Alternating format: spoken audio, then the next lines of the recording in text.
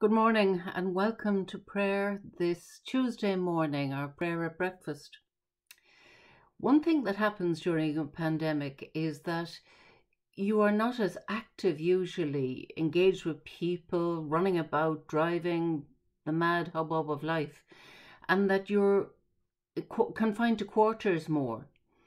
And one of the things that happens spiritually when you're either socially isolated or on your own or have less distraction of activity and work and social life and busyness is that what is inside becomes conscious.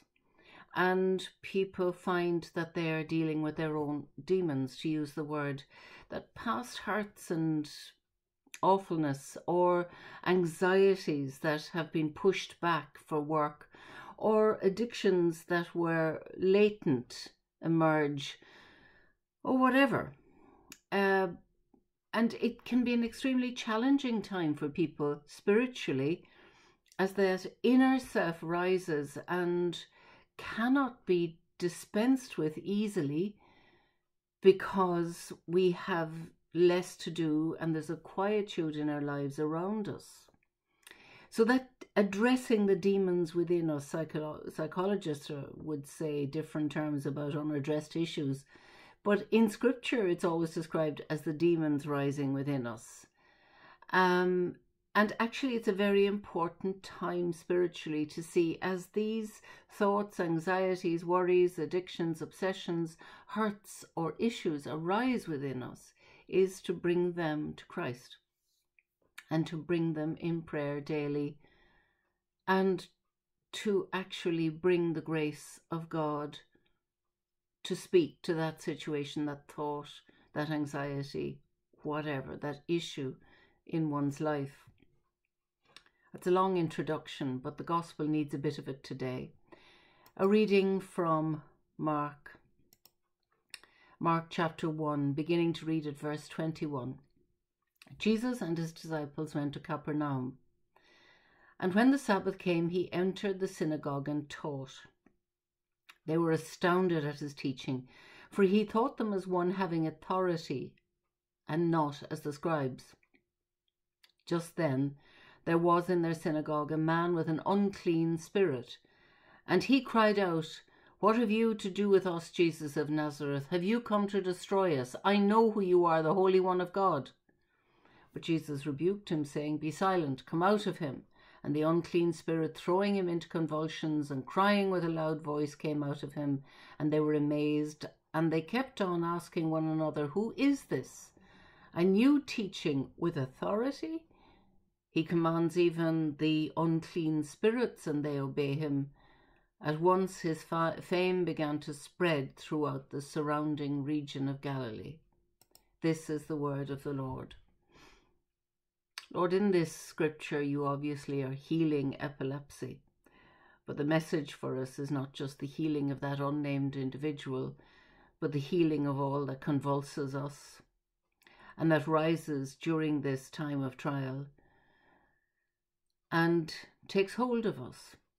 And we pray that your grace will come to us this day, giving us wisdom and freeing us from that which internally convulses and imprisons us. Lord, in your mercy, hear our prayer. We bring to you all that is in our past that rises now to flash before us, disturbing, making us feel bad about ourselves, about others, about life and you. We ask you for the healing of memories, the healing of betrayal, the healing of hurt, and the healing of failure within our lives. Lord, in your mercy, hear our prayer. You reached into the tormented of others, and there brought calm and resolution. We pray for all this day who are agitated and upset, who can't settle and don't know why, that you will bring calm in that storm within. Lord, in your mercy, hear our prayer. You forgave sins always. Let your grace help us to forgive ourselves in the knowledge that you have forgiven us. Lord, in your mercy, hear our prayer. You too were tempted in the desert, and you too had to face your own demons.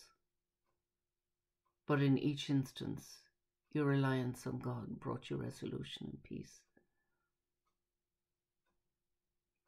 We pray for all this day who found themselves tempted with that which is not of you. Lord, direct and guide us in our thoughts, words, actions, and lives. Lord, in your mercy, hear our prayer. We pray for the young in our lives, the young who feel very lost and abandoned, cheated of their future and of their social network. We pray for all who this day will do all their learning on Zoom and the internet, and pray especially for those whose educational advancement will just slip away because of this, through poverty or lack of resources. Lord, in your mercy, hear our prayer. We pray for the sick of body, of mind, of spirit, those awaiting results, undergoing treatment, those in physical pain because of deferred surgeries, those who are profoundly ill. Into that maelstrom of distress, bring your blessing and courage. Lord, in your mercy, hear our prayer. We pray for our hospitals and all frontline workers. Keep them safe and bless and guard them. Lord, in your mercy, hear our prayer. Our Father, who art in heaven, hallowed be thy name. Thy kingdom come. Thy will be done on earth as it is in heaven. Give us this day our daily bread, and forgive us our trespasses, as we forgive those who trespass against us. And lead us not into temptation, but deliver us from evil. For thine is the kingdom, the power, and the glory, forever and ever. Amen. And may the God of peace come to you this day, calming your spirit, strengthening your mind, stilling your distress, and giving you strength and peace. In the name of God the Father, Son, and Holy Spirit. Amen.